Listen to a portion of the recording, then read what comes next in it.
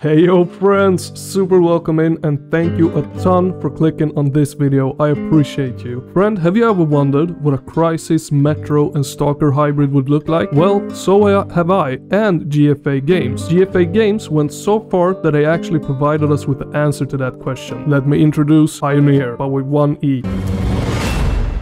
Pioneer is no ordinary open world FPS. Pioneer blends MMO and FPS, which makes it an MMO FPS. The game has huge emphasis on both survival and exploration. And what does that actually mean? Well, let's do a deep dive into that. Let's do this.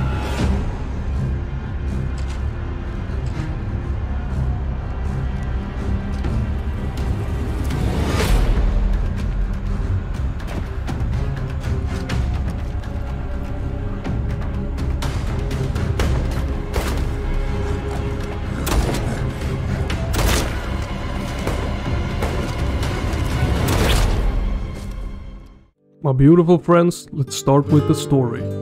Pioneer is a new post-apocalyptic game blending together MMORPG, survival and first-person shooter. The events will unfold on a Soviet island isolated from the mainland by a large-scale technogenic anomaly. As a former operative who survives the catastrophe, you now have to find and rescue their lost comrades, as well as investigate the mystical Mogilink, literally burial ground station.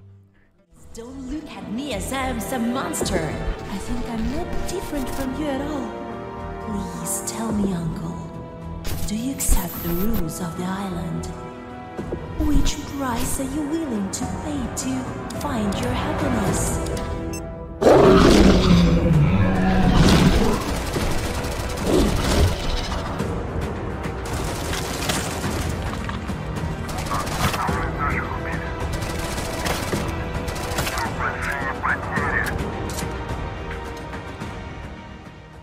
The story pretty much aligns with what I would expect a hybrid game like this to be. I would have honestly liked to see something more unique in this aspect, as it doesn't feel new and fresh if you ask me. But at the same time, it feels like it's enough. Or is it? However, it all depends on how story-focused the main game will be. If there will be lots of dialogues, etc., then I feel they should have come up with something better, maybe put more emphasis into developing a more unique story. But if it's mainly gameplay focused, then sure, I'll give it a pass. And with that said, the game offers some interesting gameplay mechanics, one of which reminds me a lot of Escape from Tarkov. So let's move on to the gameplay. So guys, if you're having some kind of deja vu, it is because Pioneer evokes images of many similar games. You may remember Atomic Heart, another Russian open world FPS, which we do have a full cover on in the channel. Atomic Heart is set in an alternative USSR setting, not to mention the upcoming STALKER 2 with a lot of its anomalies and life simulation systems, which will be present in Pioneer as well. There is also a crafting system and a skill tree with different abilities for your character. However, what is different here is that Pioneer is no ordinary open world shooter, but an MMO FPS, as I said in the beginning, with an emphasis on survival and exploration. And what that means is in PvE mode, you'll explore secret Soviet underground laboratories and abandoned settlements inhabited by vermin and mutants. There are 4 different factions in the game, providing unlocks for the new quests, rewards and weapons. And in PvP mode, you'll travel to so-called empty lands with valuable loot. You may choose to join other players for a better reward or fight them. Get all the items for yourself.